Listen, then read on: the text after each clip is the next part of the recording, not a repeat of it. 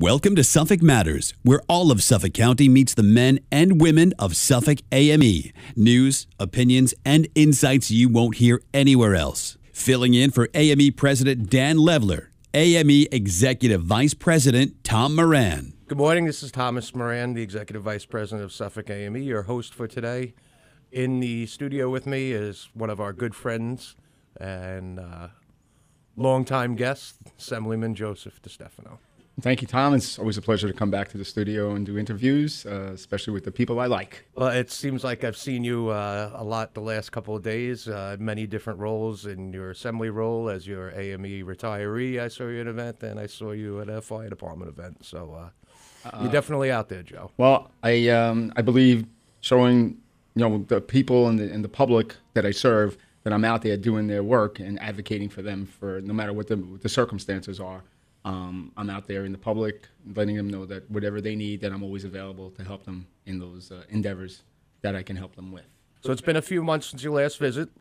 Last time we spoke, you were leading up to the 2022 budget and some initiatives that you worked on to pass and a variety of other legislative accomplishments. So for our listeners that don't know, let's recap for them.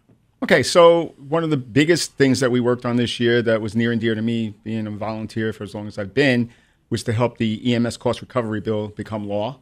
It's been something that's been worked on since the 90s, as far as I can remember, and it came with a lot of bipartisan support, which is how things usually get done, hopefully.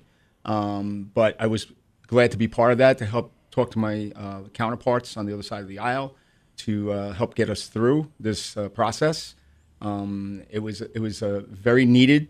We're trying to help our taxpayers. As we know in Suffolk County, our taxpayers are probably one of the hardest tax people on earth, and we're trying to do everything we can to reduce the taxes that our constituents pay. And this would include fire departments being able to bill for EMS services. We were the only state in the country until this law passed that did not do that. Where insurance companies collect the premiums through everybody's costs to their insurance, we were the only ones that weren't able to recoup that money from the insurance companies. So that was a big deal for the fire and EMS world to be able to get that bill passed. Sure, and I know how long that's been going on, and to finally get it done, now we say that the hard part was getting it done. Right. What's your feedback been from talking to people in the fire service now? And what's the plan going forward? Well, the plan going forward is nobody wants to be the first one. That's the plan going forward, because obviously when you roll out something new, there's going to be a lot of kinks in it. So they're trying to work out the kinks. Some people are doing it in a more scaled back way to get used to it.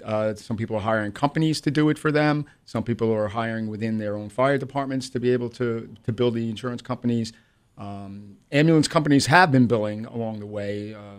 The town of Brookhaven's been doing it for motor vehicle accidents and stuff.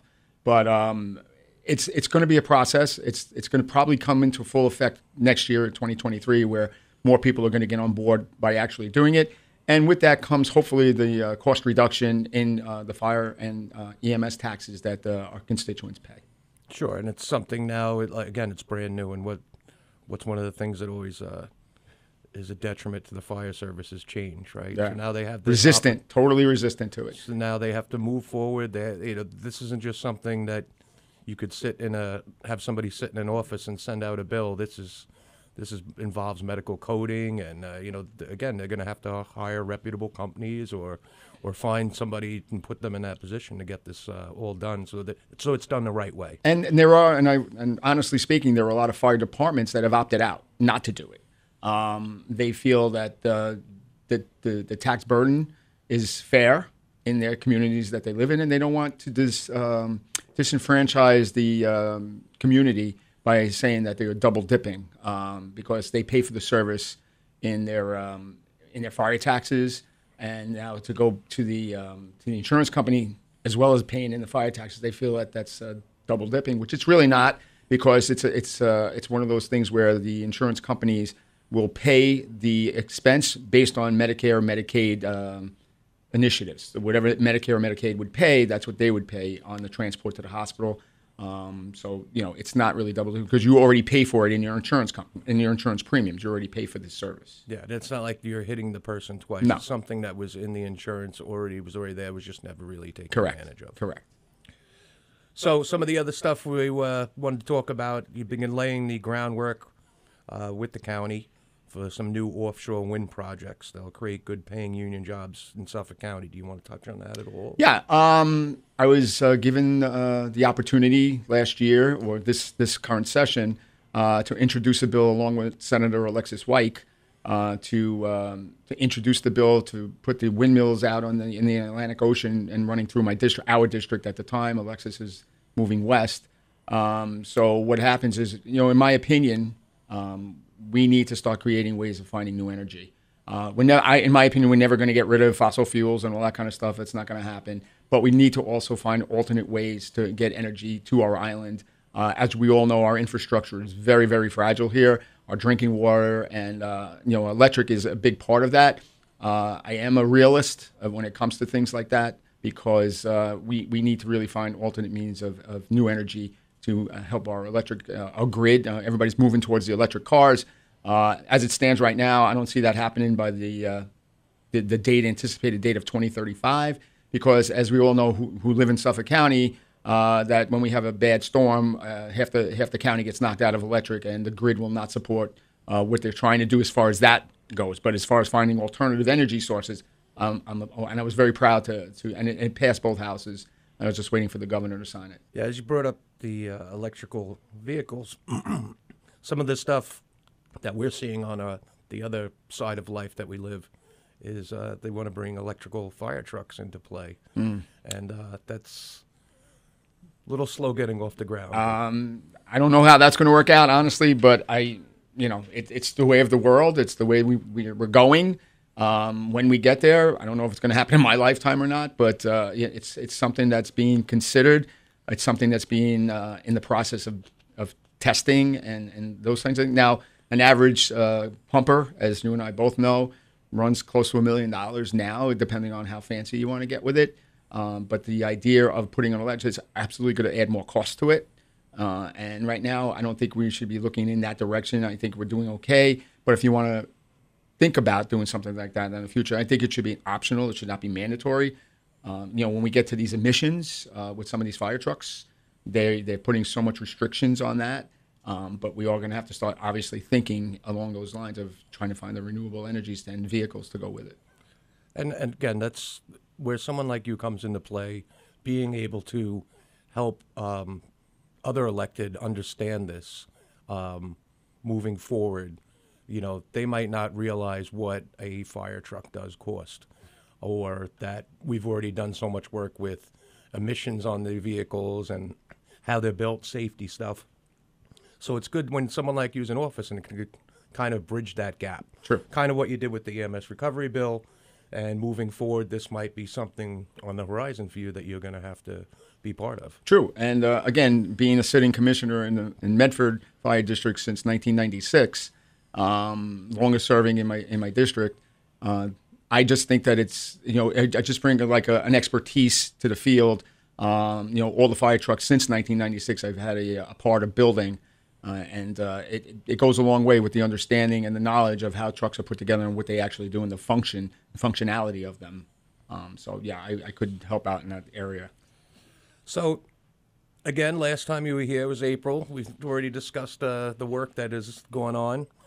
Now that we're into October, November, how do you refocus and shift now as you are up for re-election? And obviously, you're out there knocking on doors, and I've seen you out there at different things. So where are you moving right now? Think of it as when I knock on doors and when I talk to my constituents, a lot of things come up in those discussions. They ask me, what have I done? What do I plan on doing? What are my views on certain things? The thing that hits home mostly now is inflation, which is the number one issue. Public safety is right there with it. And we kind of talk about those kitchen table issues and what we need to do to reduce them, the inflation rate and how to create the public. I believe, and as I said on this show many times, I believe public safety is a nonpartisan issue. It is something that we all should be worried about. It's something we all should be working towards making better. And I think I do that. The other thing is like bringing projects home.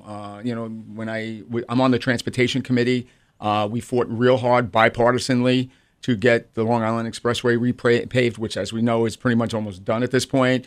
Thank God for that, because my office was getting inundated with calls about losing tires, losing rims, potholes everywhere. I was very fortunate to be able to have a voice and having that, and give credit where it's due. The governor did give us a little extra money to get it done quicker.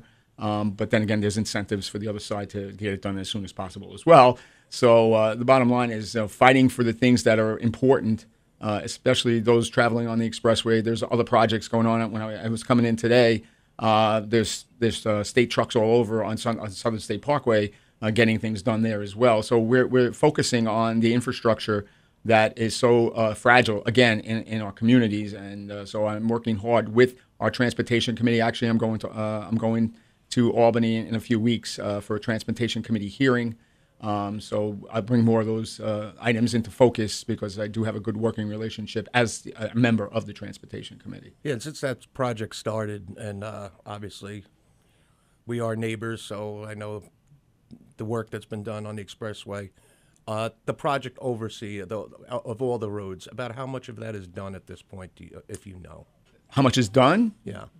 I'm going to say 60, 70%. I mean, the expressway is almost done. I think there's I don't know if the full repave of Sunrise is happening anytime soon, like within this year, but they're working on the parts that need to be done. And then anything, I'm working on another project on the expressway that goes through exit 68, 69 in the Maniville area. Because you got to remember, the asphalt stops at exit 65 and then cement picks up from there. So there's some issues going on with that. There's some guardrail issues that are not in place on some of these things. So there's still work to be done. But again, being the voice on the transportation committee to help bring the money back to get that done, and the working relationship I do have with transportation, the commissioner, we get it done. Go back a little bit. One of the accomplishments when I knock on my doors, especially in my own hometown of Medford, is being able to bring a library annex to Medford. That is something since I was going to school, which was a long, long time ago, where people were very frustrated with the idea of living in Medford and having to go to Patchogue to go to a library. Now with the parking issues the way they are and just being inconvenienced and going all the way down there, I was able to secure land from the town of Brookhaven. And I'm happy to say that they anticipate the opening sometime next year. The building's going up, so if you're in the Medford area and you're on Horse Block Road by Dairy Queen, you can see the progress of the building being done. And I'm very happy to be a part of that and help bring it to our community, something that was sorely needed for such a long time since I went to school, which was a very long time ago. The other thing that I think was a very important piece of legislation, as AME is aware of, we worked on this project for a couple of years, and to bring the 9/11 bill home and have it signed last 9/11 was paramount, seeing as everybody that knows me knows where I came from as far as what my employment was prior to being an assemblyman. Was a public safety dispatcher in the sheriff's office. And I know the people who do those jobs, you, Tommy, as a fire rescue, and the 9/11 operators know what kind of a job that is. And we just had somebody in fire rescue deliver a baby from Fres. And those are the things that make it worthwhile. And that's the things that people don't understand. There's the unsung heroes are the ones who actually take the calls and actually put the calls out and dealing with the community. And 9/11 is where the first line of defense really is. And it's awesome to have that feeling that you were able to help somebody before boots on the ground actually get there. Whether it's fire, EMS, police, whatever the case may be, those people are actually talking the people that are calling through that emergency until somebody actually gets there. So kudos to AME and everybody who's part of this. Again, a bipartisan issue. It got passed in both houses unanimously. Won't get into the dynamics on how all that happened, but the bottom line is people understand what the 9/11 operators and public safety and emergency dispatchers do, and I was so happy to be the one to carry that bill, and obviously it got done. Yeah, and we've talked about it before, and it's sort of a job that nobody really thinks about it. They're kind of out of the limelight, out of seeing Most times we're in basements, depending on what your 80-room setup is like. Right. But you are that defense. You're that first person, and quite frankly, you're talking to people in the worst time of their life, and you're bridging that gap until somebody can actually get there and help them. So it's much appreciated, especially having someone like you carry this, get this done, able to answer all the questions, which I'm sure you fielded a lot, but from your years of experience of doing that type of work, made this happen, and it's something we've wanted for a long time, and I congratulate you, and Thank you. We were proud to help and move that forward. So just a few weeks ago was the annual Labor Day breakfast fundraiser you've been doing for a while. This year, Matty Arich, did I say it right? Arasich. I knew I was going to screw that up. Matty Arasich of the Building and Construction Trades Council of Nassau and Suffolk Counties. It was a great day, but why don't we speak about some of how that event went, the people involved with it, and moving that forward. Well, as a product of the labor movement, as a product of AME, I learned a lot about how, whether governmental or private labor works. And I'm very happy to say that over the years of being in office, I have been able to reach out to the other, being that I come from the governmental part of it, I'm able to reach out to the other side of, we have the public and the private sector. And, my job in Albany is to create jobs and opportunities for those that, whether it's union, which is where we want it to be, but sometimes, you just have to fight the fight just to get more jobs. And whatever that means, we always push for the union jobs. We all know that there's a lot of benefits that come with that. But Matty has always been a staunch supporter, and I mentioned it at the labor breakfast that morning, that the Long Island Building Trades Council was the first endorsement I got when I first ran 4 years ago. And everybody kind of remembers what their first was, and I will always remember that the Long Island Building Trades Council was the first one to give me an endorsement, which means they heard my message, they understood my message, they know I'm always going to fight for labor and creating jobs, and that's where I sit on everything when it comes to labor. A lot of people on my side of the aisle come to me when I'm in Albany, and I remember my first couple of votes that I took. I was there for like 4 hours, and they came to me, you're the labor guy. What do you think about this bill? And I says, well, it's pro-labor. I support labor 100%. And they said, okay, that's good enough for us. And the same thing with fire and EMS and things like that. My reputation of where I come from actually catapults me in Albany for people who have been there for a while to come to me because they know I have the expertise in those fields to make good calls when it comes to that. So, again, always Matty has been a class act.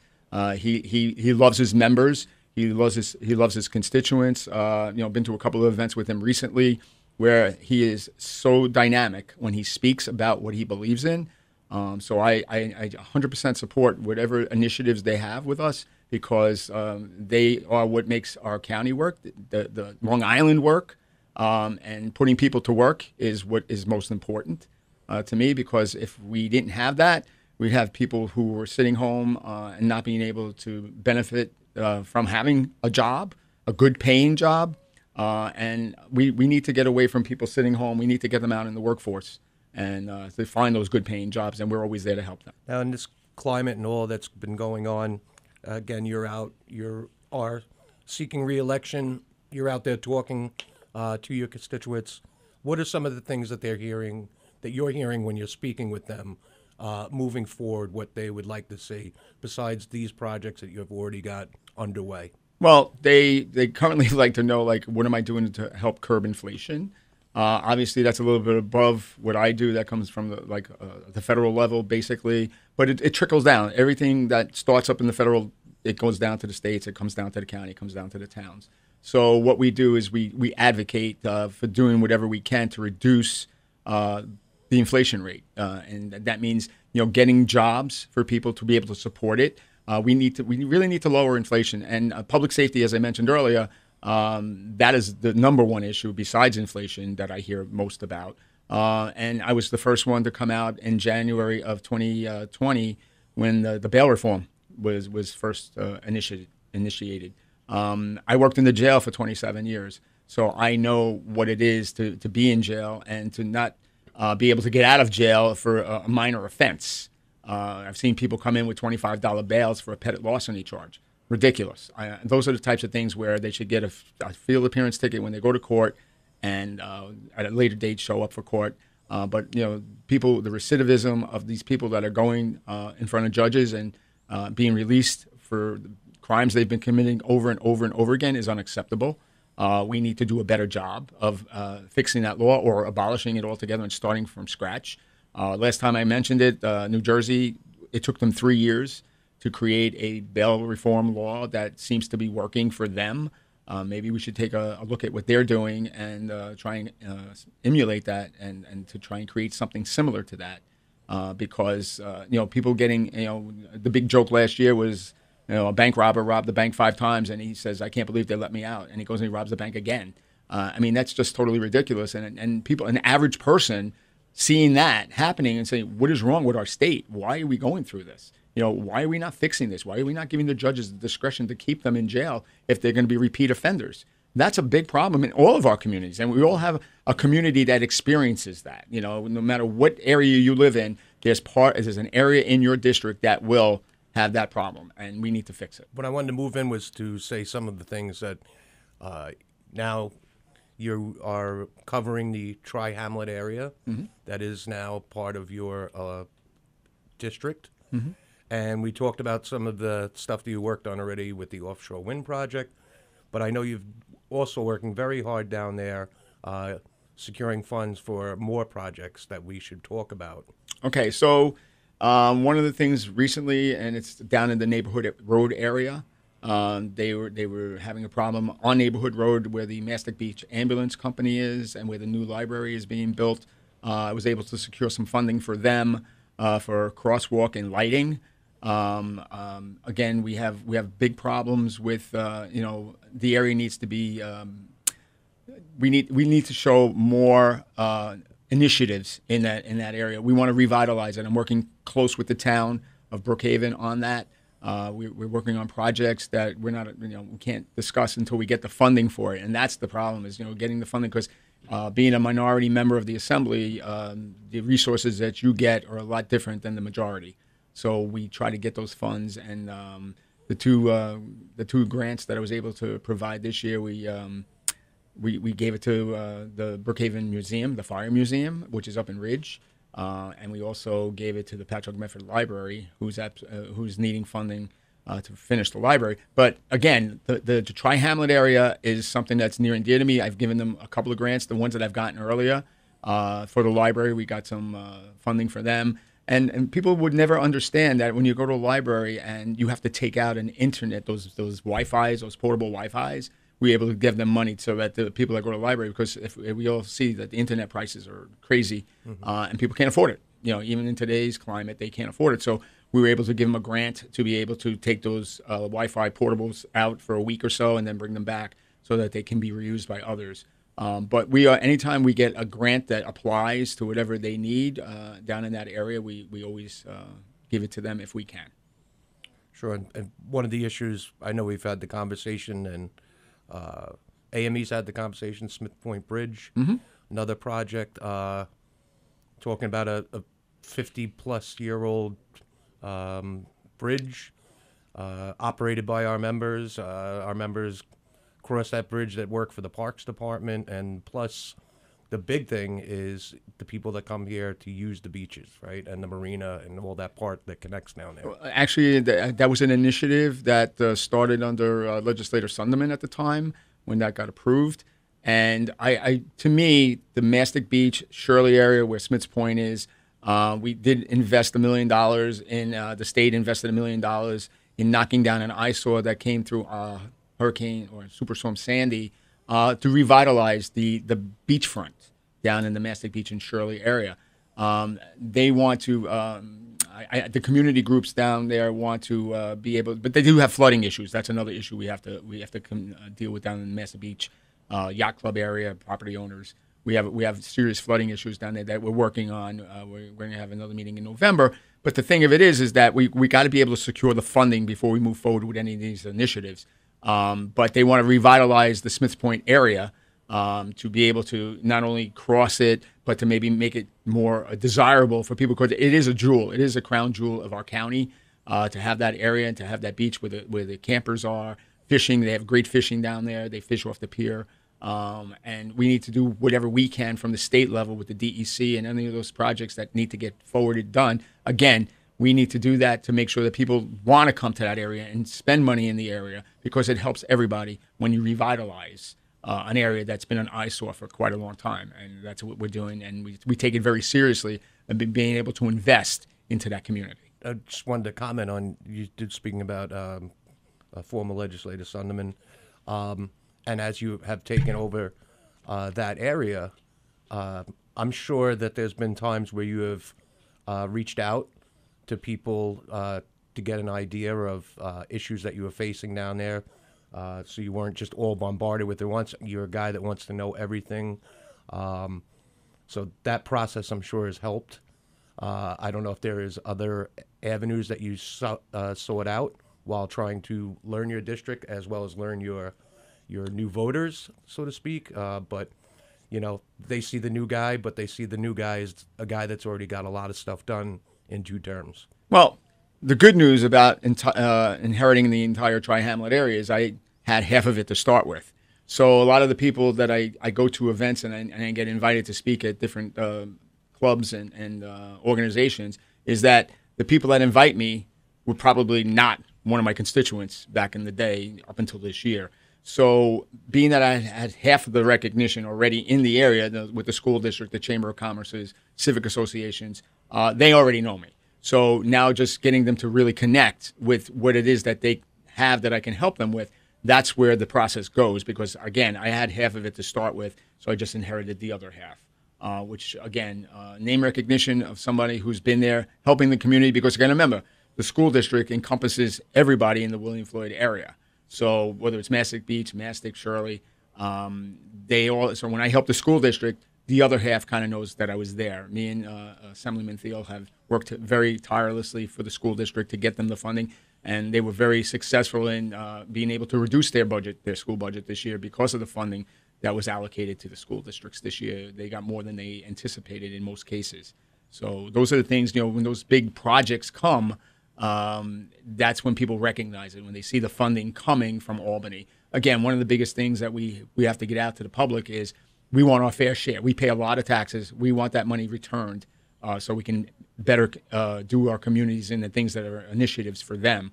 And reducing taxes is the paramount thing for Suffolk County and Nassau County residents to be able to reduce their tax load. So that's what we try to do when it comes to governmental spending, when it comes to school districts. Joe, it's always great talking to you. As we're looking forward now, as Election Day comes closer, what can we expect to see from Joe DeStefano as we get closer to the election? Well, I'm always going to advocate for public safety from where I came from. The fire and EMS services, I do have a bill that I'm going to be. There's a couple of bills I'm going to be introducing this year. One is actually both of them are redos. We're gonna try and get the volunteer firemen and firefighters and EMS services some pension credits for every 5 years of service to your fire or EMS service. If you're in the pension system, you can get up to a year of credit, up to 3. It's similar to the military buyback. Those of you who remember that, it's going to be a cost to you as well to buy that time back. And it's not going to be front-loaded. It's going to be back-loaded. So if your retirement is 30 years, you do the 30 years, you're going to get 33 years of service. It does come with a cost. And again, recruitment and retention is one of the biggest problems that the fire world and EMS world have. Even though it doesn't help everybody, we all know that a lot of the fire and EMS people come from the towns, the counties, the state. They all work in some kind of a governmental job. A lot of them do, not all of them do. But we have LoSAP to help that as well. So those are, when people say that, they say, well, they do have something. This is just an initiative to try and get people into the system, to get them into volunteer, because our volunteer system is really hurting. People go on and mutual aid, automatic mutual aid, where another department is activated at the same time you are, because it's hard to get volunteers to come out. Marijuana, we haven't talked about that at all. But I'm trying to, me and Alexis and I, Senator Wyke and I, have introduced a bill to try and exempt the volunteer firemen and EMS services out of that because we believe it should be under local jurisdiction, and the authority having jurisdiction should be the one that makes the rules for those people, because I don't think people in the communities would appreciate somebody coming to their house that's high or whatever. I just think it's something that we need to do. We actually took the bill from Connecticut. They have a similar thing where the volunteer fire and EMS services are exempted from that, so that it could fall under the local jurisdiction. I think that's what people would want. It's something that we need to look at least have a conversation about. It's going to be a tough bill, no doubt about it. But again, I think people would be more apt to have people coming into their homes to perform emergency services who are not under the influence. So that's another thing. And again, whatever I can do to help the place from where I come from, because as you already know from the times that we spent together, that Joe DeStefano never forgets from where he came from. And I'm still very active in, I still go to fires. I'm a lifetime member of the Medford Volunteer Ambulance Company. I haven't been an EMT in a while, but I'm still a lifetime member, and I still try to help my community in that respect by helping the volunteer EMS services. And public safety, again, is one of my primary goals, is to try and fix that. So we've learned a lot about you, Joe. We know your candidacy. How can people get involved to help you out, learn more about you? Well, if you think I'm doing a good job, how's that? And you want to see me continue doing my good job, we have a website. It's votejoedestefano.com. That's someplace where you can find out a lot about what we're doing. If you have a governmental question, or if you have a comment that you'd like me to respond to, we do that every day. It's DeStefanoJ at NewYorkStateAssembly.gov. That's for governmental. And just a regular website that you can reach out to me in any other way. There's three of them. It's teamjdestefano@gmail.com. So votejoedestefano.com, teamjdestefano@gmail.com, and DeStefanoJ@NewYorkStateAssembly.com. Plenty of ways to get in touch with you. So my guest has been our great friend, Assemblyman Joe DeStefano. I think after our talk today, all that you've done between the roads, the wind project, and your fire service, that maybe you should be the Earth, Wind, and Fire Assemblyman. But might be a campaign slogan for your this time or the next time after. Thank you, Tom. It's a pleasure always being here. Thank you, Joe. Have a great day, everyone.